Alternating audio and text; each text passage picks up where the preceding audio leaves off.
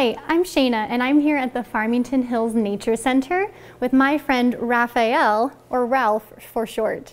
He's an eastern box turtle, which means he lives in the eastern side of the United States, including right here in Michigan. This box turtle is really special. Now wait, he's named a box turtle. Does he look like a box? Not really. But box turtles are really special in that they can close completely inside of their shells.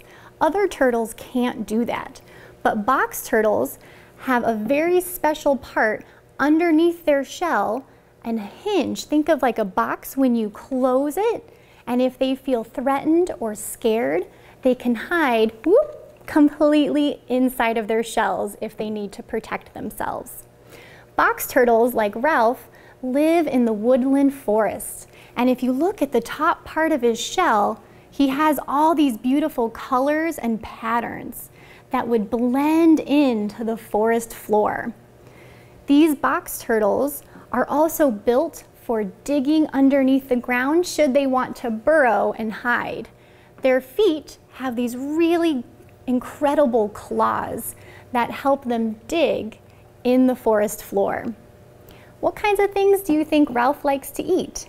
Well, here at the Nature Center, we feed him a variety of fun things, like lots of leafy greens, some produce, like apples or strawberries are his favorite, and other veggies too. On top of that, we'll usually give him some insects, things like crickets or worms. So box turtles like Ralph are omnivores. They eat both leafy greens and produce, as well as things like meat, like insects. You can see on Ralph, he has these wonderful red colored eyes. Now, box turtles, if they have red eyes, that means they're a boy. Girl box turtles have more yellowish brownish eyes. But because Raphael has these brilliant red eyes, we know he's a boy. In addition to Raphael, we have other turtles here at the Nature Center too. Our box turtles, musk turtle, and red-eared slider.